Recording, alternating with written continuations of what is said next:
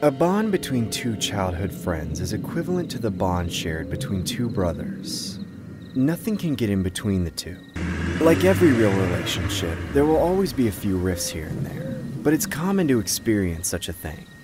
It's what makes the bloodline between the two recipients thicker, hence the term BFFs, or brotherhood in my case. I had a close friend named Joel who I'd known since childhood. We grew up together in the downtown region of our city, where we were not only classmates, but neighbors as well.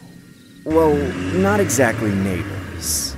I lived in a house while Joel lived in an apartment located about 5 minutes down the street. Joel and I basically accompanied each other for the latter part of elementary school.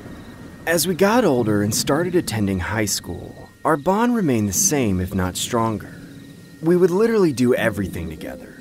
We made sure we enrolled in the same classes and hung out during our lunch breaks.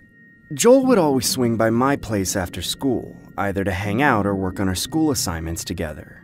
My parents treated him as if he was one of their own. It was almost as if he was an unofficial addition to our family. My hamster even liked him, as he would always feed her and play with her. If I had to describe Joel, I would say he was a skinny, nerdy kid who had a warm heart but also a fast metabolism. Every time my mother would fix us a plate of dinner, Joel would literally devour it in a matter of seconds. It was almost as if he had some sort of tapeworm in his stomach. I always knew Joel came from a struggling family, as he had once disclosed to me that they'd been living off welfare and disability checks. In essence, I couldn't help but feel some sort of sympathy towards him, which is why I didn't mind if he came over to eat often. There was this one time during one of our summer breaks, though, where things took a darker turn for the worst. I invited Joel to a family barbecue that my parents were hosting on a Saturday afternoon. Joel and I had planned for him to sleep over at my place for the duration of the weekend. My parents had recently purchased an Xbox console with the newest Halo, so we were both anticipating on playing the game later that night. I recall my dad grilling a few chicken breasts on the barbecue while Joel and I played cards on the backyard table. Seeing and smelling the smoke-charred chicken really made both of our appetites increase the longer we waited. I could visibly see Joel's mouth begin to water in hunger as a drip of saliva oozed down the side of his mouth. I noticed his hands beginning to tremble while holding a fork in one hand and a knife in the other. It honestly looked comical, but at the same time disturbing. My dad briefly stepped away to grab more meat from the kitchen when I said to Joel, dude, you alright? Hello? Joel, hello? Feed me. Dude, if you wait a couple more minutes, it should be— Feed me! Feed me more! That's when Joel gets up from the table and begins running towards the barbecue, only to notice my dad had brought the metal tongs with him inside. Where's the tongs? I want to eat now! Dude, my dad has them. Can you please just relax and wait 5 minutes? No, I want to eat now! That's when Joel grabs a large piece of raw chicken from the bowl on the side and begins chomping down on it vigorously. What the hell is wrong with you? Why are you eating the raw chicken? Shut up! It's my tongue, not yours! Joel, why the hell are you eating that? It's not cooked yet! Put it down! You're gonna get salmonella! Joel then spat out the raw chicken he was chewing on and began sobbing profusely while saying, It was Josh! He made me do it! What's the matter with you, Josh? Why would you tell him to do such a thing? What? No, I didn't. He's lying. You're lying. Are you trying to kill me or something? I couldn't believe the words that were coming out of his mouth. He was just flat out lying to my parents and using me as a scapegoat. I honestly didn't know what to say in the heat of the moment, so I ended up swallowing my pride and saying, I'm sorry, it won't happen again. My eyes filled with malice as I stared directly into his eyes. About several minutes later, my dad finally finished grilling the chicken. Joel, myself, and my parents all gathered around the backyard table and finally began eating. I couldn't help but feel resentment towards Joel. The fact that he would lie about me to my parents left a disdain in the air which caused most of the night to have an obscure, awkward silence. Later that night, Joel and I sat on the living room couch while my parents were upstairs in their bedroom. I began watching whatever was on the television as Joel had control of the TV remote. I was still pretty heated from the barbecue and didn't want to acknowledge nor look in his direction. About 30 minutes into the movie, Joel awkwardly stares at me and begins smiling like a weirdo. Again, I mean-mugged him and drew my attention back towards the TV. Through my peripheral vision, I could tell he was still looking at me, despite not making eye contact. One lesson I grew up following was that you never break the bro code or backstab your friends. It was pretty alarming knowing that he would think I would forgive him so easily. Joel then said in a harsh tone, "Why aren't you looking at me?" I blatantly ignored him and kept my eyes glued to the TV. "Hey, why are you ignoring me? Why aren't you answering me?" "Leave me alone." "I thought we were best friends." "Best friends don't throw each other under the bus, Joel! You lied to my parents, you piece of shit!" I then saw Joel's eyes begin to tear up as he said, "I'm sorry, I was just hungry. I didn't want your family to hate me. I just haven't eaten anything for the past few days." I felt sick to my stomach hearing his explanation. I honestly didn't know whether I should feel pity towards him or if I should remain stubborn. I eventually took the high road and forgave him for his actions. For the remainder of the night, we ate leftover chicken from the barbecue and played Xbox in my bedroom. My eyes started becoming heavy as time withered through the night. It was finally time for bed. I turned the TV off and crawled underneath my blanket. Joel snuggled in his sleeping bag and wished me a good night as I wished him one too. About 2 hours into my sleep, I heard weird noises coming from downstairs. Who could be awake at this time? I glanced at my alarm clock and then looked towards the sleeping bag beside me. My bedroom was pretty dark, so it was hard to see anything. I got up from my bed and briefly turned on the lights, only to see no sign of Joel. My suspicions were right. The person downstairs must be Joel. I immediately turned off the lights and began to quietly head downstairs. As I got to the end of the staircase, I leaned over and glanced towards the kitchen, only to see Joel sitting on the floor with the fridge opened. The floor was a mess. Several items from the fridge were scattered everywhere. It was a little alarming seeing him sit there by himself in the dark, so I slowly started walking towards him. The closer I got to Joel, the louder I could hear him chomping down on some food. That's when Joel unexpectedly turns his head and looks back at me. I saw blood dripping from his mouth. I was so terrified to the point where all I wanted to do was cry out for my parents. Joel then stops chewing and shouts, "What the hell are you doing here?" "What the hell are you eating?" Joel then lifts the severed body of my pet hamster and says, "Feed me more." Ah! Since then, my parents completely shunned Joel from coming over to our house. My family agreed to not press charges considering he was only a kid. What makes this story all the more disturbing is how Joel has since disappeared from the face of the earth. It was reported that he had ran away from home and has since been in a missing persons report. From my family's perspective, we felt as if the backlash from eating our pet hamster and the occurrence of him eating raw meat from our barbecue was enough to drive him away, as he probably didn't want to deal with the noise that might have potentially arisen at school. It was a bittersweet moment seeing my parents kick Joel out of our house that night. It felt like I was losing a brother whom I could never have sleepovers with again. It's been well over 2 years since his disappearance. No amount of search parties or missing signs could bring Joel back to his home. I beg to differ, as I think Joel finally found the sleepover he so desperately desired. Hey, Josh, dinner's ready. Coming, Mom! What did you make for dinner today, my beautiful mother? Well, in today's menu, we have a large plate of spaghetti with extra meatballs, just the way you like it. Thanks, Mom. Do you mind if I grab a second plate? I'm really hungry. Sure thing, kiddo. Knock yourself out. Thank you, Mom. I began to head to my bedroom and cautiously closed the door behind me, making sure the coast was clear and that my parents weren't on to me. I then opened my closet and looked up towards the entrance of the attic while whispering, "Hey Joel, food's here. Feed me more." Hungry, aren't you?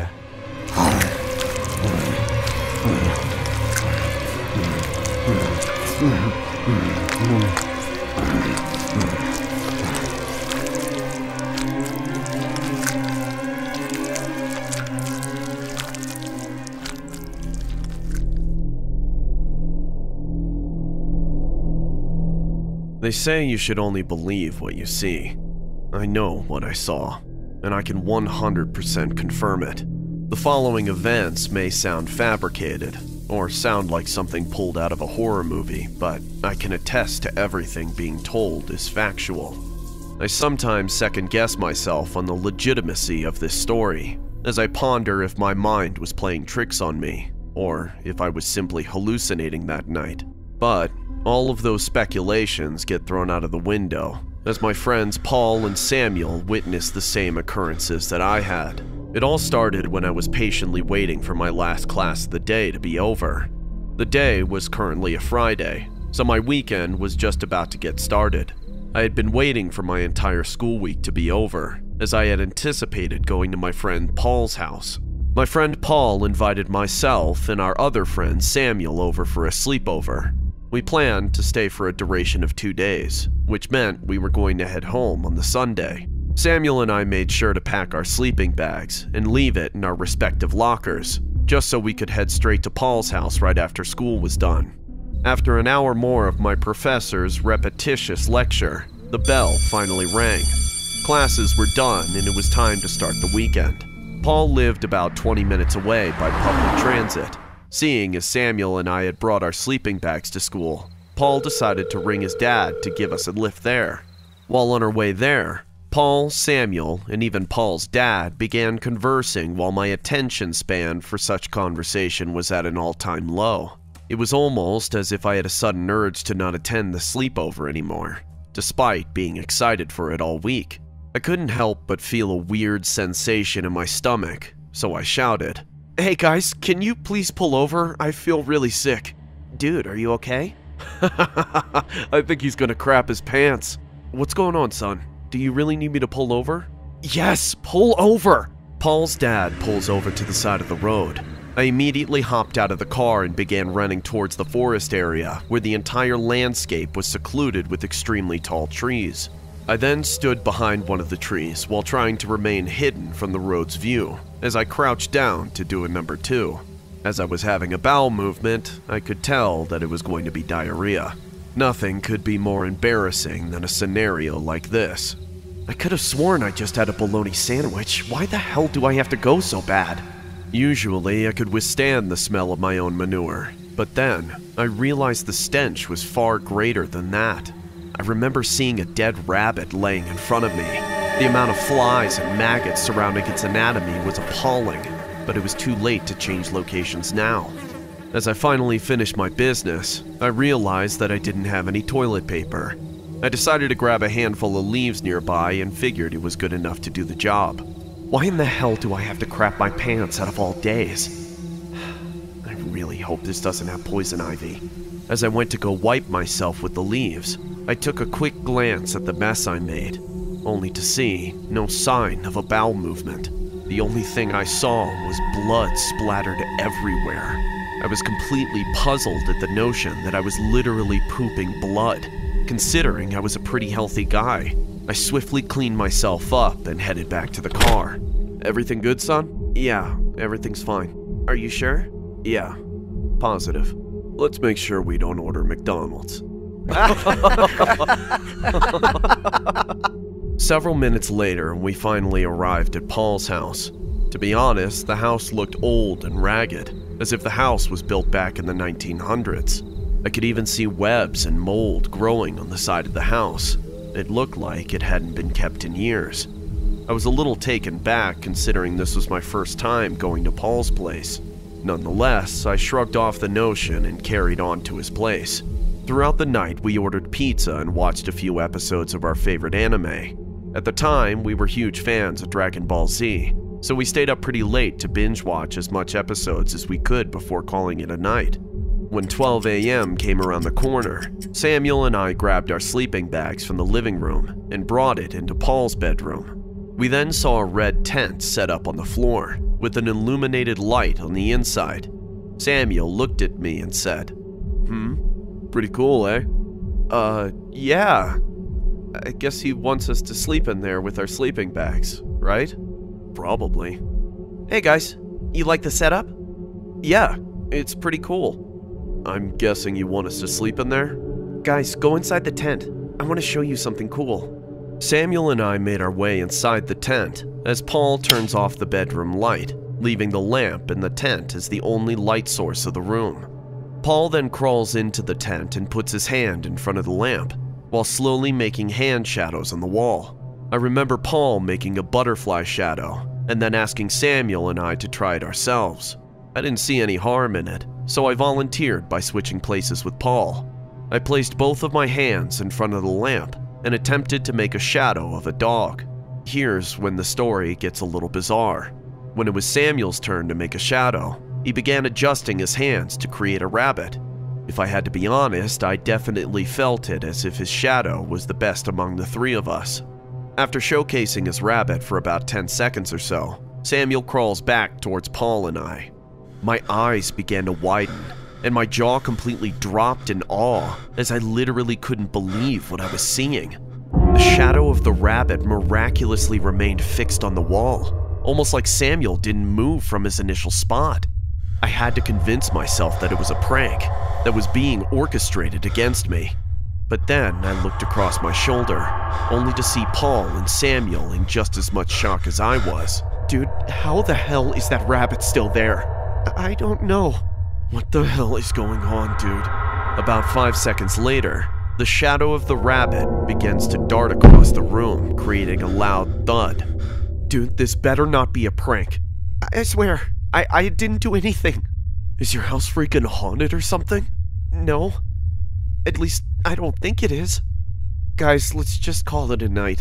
I'm sure it was just our imagination. I'm freaking heading to bed. Paul and I get out of the tent and head to our respective beds. He crawled into his bed while I slept on the floor in my sleeping bag, leaving Samuel alone in the tent. Samuel then closes the lamp and zips up his tent, wishing everyone a good night. An awkward silence then filled the room, as each person laid quietly. I knew for a fact that Paul and Samuel were definitely not sleeping, especially after what transpired. A couple of hours had passed and I finally induced myself to sleep. A spine-tingling chill grazed past my body and forced me to awaken from my slumber. Michael! Michael! Michael! I could then hear Samuel's voice calling my name from a distance. It sounded like it was coming from downstairs. I went to go check the tent to see if Samuel was there, only to see no sign of him. I got up and headed outside and saw a bunny hopping down the flight of stairs. What the hell is going on? Am I seeing things again? As I walked further down the stairs and followed the bunny, the voice of Samuel grew louder and louder. Michael! Michael! Michael! Michael! I could then see the bunny sporadically dart to the basement. I decided to follow the bunny as I realized Samuel's voice was coming from down there. I blindly walked down those flight of stairs, despite the entire household being pitch black. When I finally got to the basement, I could see the same red tent from the bedroom being illuminated with a lamp inside. I could hear Samuel in the tent repeating my name. Michael. Michael. Michael. Michael. I then approached the tent and zipped it open, only to see Samuel's rotting corpse being chewed on by several rabbits. I could see blood spewing everywhere, with hundreds of flies and maggots surrounding his anatomy. The room turned completely dark as I dropped to the floor and passed out cold. The next morning, my friends Paul and Samuel wake me up from my sleep. I had awoken while laying on the ground of the basement floor. There was no sign of a tent, nor was there any vital sign of Samuel being deceased. The only logical explanation that I could think of was that I must have been sleepwalking. My friends told me they found me laying on the basement floor, and they found me missing from the sleeping bag in the bedroom. What makes this story more disturbing is how they attested to seeing the shadow of the rabbit that very same night. I still can't comprehend if what I saw that night was just a hallucination or a really bizarre lucid dream.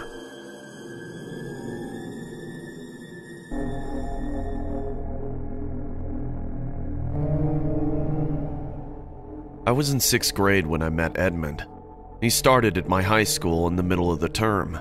Edmund hardly spoke to anyone. until one day we sat together in geography class. The more we communicated, the more I realized that he wasn't shy. He was very friendly. He told me his parents moved to this town to stay with his grandma, whom he just met for the first time.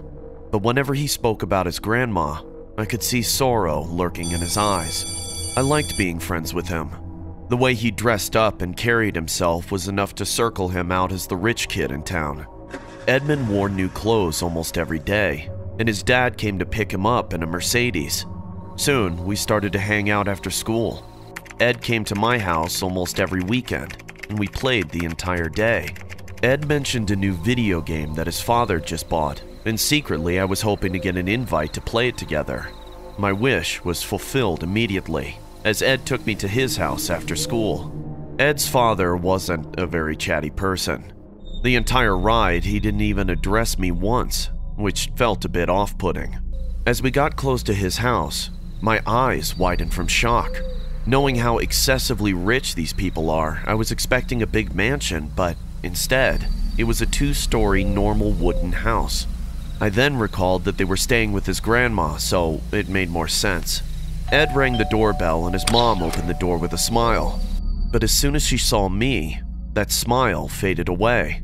Ed introduced me and his mother gave a fake cold smile, saying, "You two go play in Ed's room. I'll bring you some juice," and walked away with Ed's father. It was very clear that none of them were happy to see me. Maybe it's because I'm not another rich kid. I shrugged it off and went upstairs with Ed. A narrow corridor lied upstairs with doors to separate rooms. The first door led to Ed's room. It was a moderate-sized bedroom with a bunch of toys and superhero decorations that were recently put up. We sat near his computer and started playing. Ed's mom brought us juice and crackers. After playing for almost half an hour, I felt the urge to pee. Ed told me the washroom was down the hall. I walked through the corridor and was about to enter the washroom when suddenly something caught my eye at the end of the hall. There was a room at the end of the corridor which I didn't notice at first due to the dim lights. I could hear whispers coming from that room. I was trying to listen in on what was being said, but then the door swung wide open. Ed's mom came out, and our eyes met. She immediately closed the door behind her, but in that small moment, I saw a glimpse of an old woman lying on a bed with an oxygen mask placed on her face. Ed's mother looked at me with wide eyes and said, "Your parents must be worried. Ed's dad can drop you off now." She walked away to tell Ed that it was time for his uninvited guests to go home. I was just a kid, but I didn't fail to read between the lines. After another silent ride with Ed's dad, he dropped me off at my house. I felt very insulted. I promised myself to never go to Ed's house ever again. I had no idea that rich people could be this mean. Time went by and I started avoiding Ed at school as well. He understood that I was pissed off with his parents' behavior, so one day he confronted me during recess. "Look, I know they were rude. My grandma's health always has them on edge. What happened to your grandma?" "The day we arrived, we dropped Mom at the house and went to buy gifts for Grandma. I was meeting her for the first time. All these years, my parents didn't even mention her. Dad says Grandma got mad at him because he married my mom. So we thought that a little alone time with Grandma would help Mom to reconnect with her. But when we reached home, we found Grandma lying on her bed unconscious.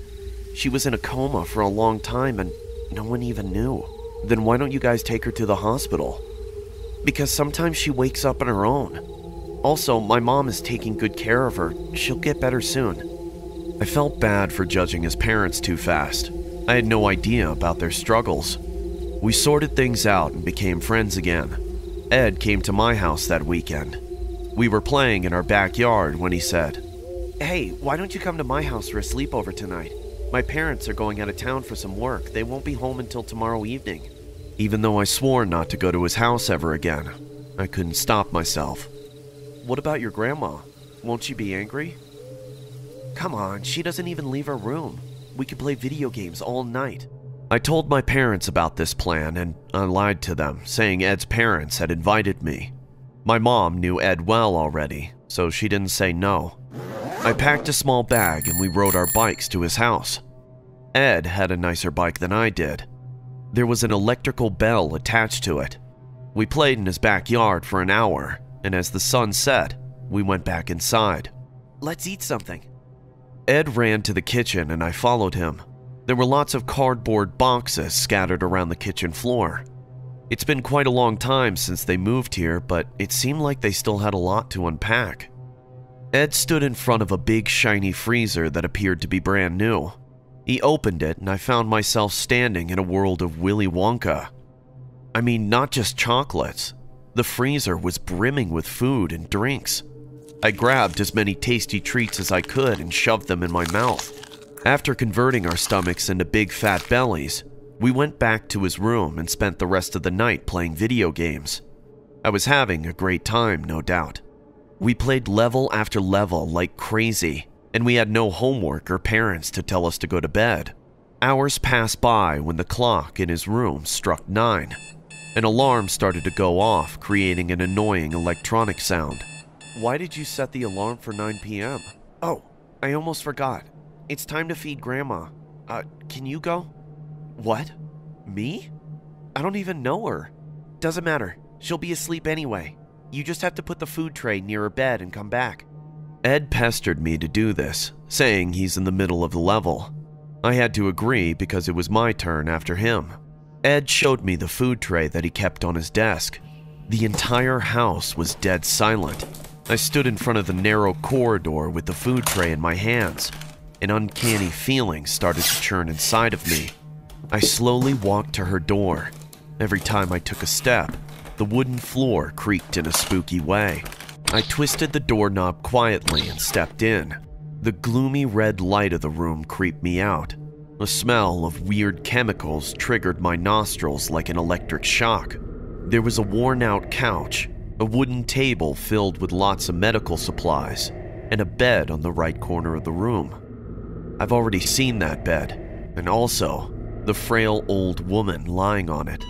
The beeping of the ECG monitor mixed with the heavy breathing of Ed's grandmother gave me a feeling that I'm not supposed to be here. I noticed the stand next to her bed and tiptoed to drop off the food tray. My eyes widened as I took a close look at her face. Her eyes were closed and her breath was creating vapor inside the oxygen mask. The smell of chemicals was even stronger near her. I put down the tray and turned to walk out when my hand accidentally hit a candle stand and it fell on the floor, creating a loud thud. I immediately picked it up and my eyes went over to the bed again. And this time, she was awake. Ed's grandmother was staring at me with wide, scary eyes. Her bony body trembled and an inaudible sound came out from her mouth. I'm sorry, I didn't mean to wake you up. Ed told me to bring you food. What happened next happened so quickly that I still struggle to recall the memory. She got up on her bed and pulled off the oxygen mask in one go. She then grabbed my hand and pulled me right next to her face. She opened her mouth and, oh my God, her mouth. There was no tongue in her mouth. Someone chopped off her tongue, making the bloody, rotten flesh gush out. She grabbed my neck and started to choke me like a maniac. I was sweating like a dog and gagging at the same time. There was no way I could free myself from her tight grasp. Just then, the room door opened and Ed entered. He rushed to me and started screaming at his grandma while trying to free me. Grandma, why are you hurting my friend? Let him go! He pulled me away and I fell on the floor panting for air.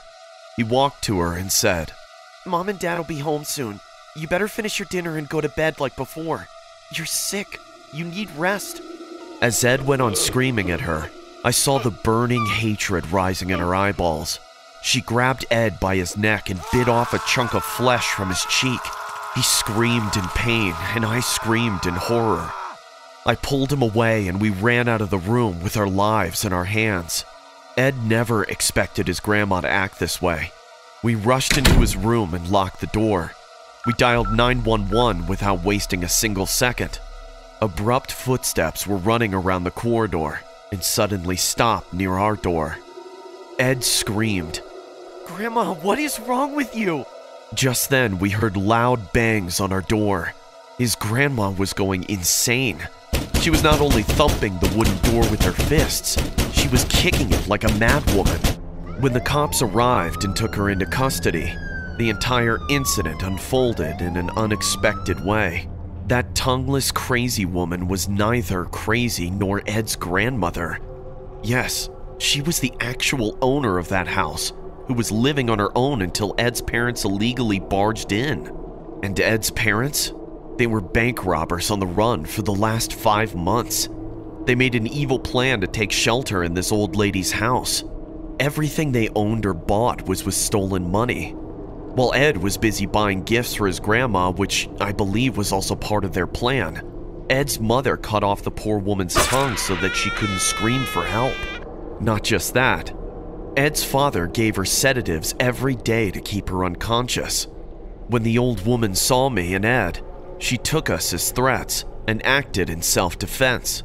Ed's parents were sent to prison with serious criminal charges, whereas Edmund was transferred to a foster home.